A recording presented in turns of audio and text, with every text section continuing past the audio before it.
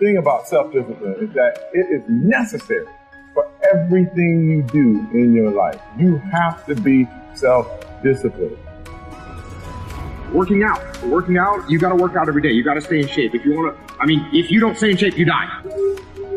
When I'm working out, I always do one extra rep, one extra set, because it's a promise I kept to myself. But working out might not be a priority for every single day because you've got things going on in your business world and with your family and all that. So guess what? It's a priority for my life, so I do it in the morning before my day even starts.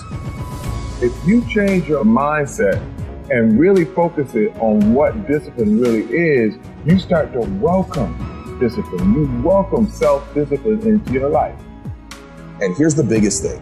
It's a pattern.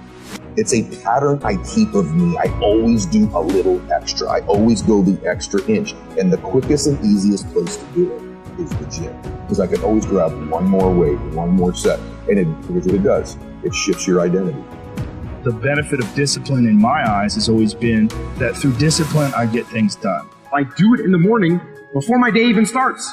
So I can still handle the priorities for the day, but I got my workout done. So long term, I look up in a year and I'm not out of shape and breathing hard when I go up in the stairs because I maintain that discipline on a daily basis. Most people go through life never discovering what their talents are. Most people never develop their talents. You need to tell you no more snacks, no more desserts, no more TV. No, we working out now. They have skills and abilities, but if you don't nurture them, if you don't develop them, they will never serve you. Your gifts can take you many places if you develop your gifts. The best gifts come from the bottom.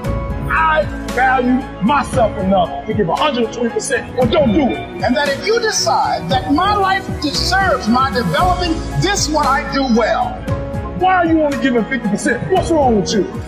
I grant you that if you begin to work to develop your gifts, you'll develop a strong sense of happiness. You'll get a larger vision of yourself. Because part of beginning to get a larger vision of yourself, all of us need some area of our lives where we can have a feeling of competence. When other folk are having a good time, you've got to have the strength of character. You need to tell you that you owe you something.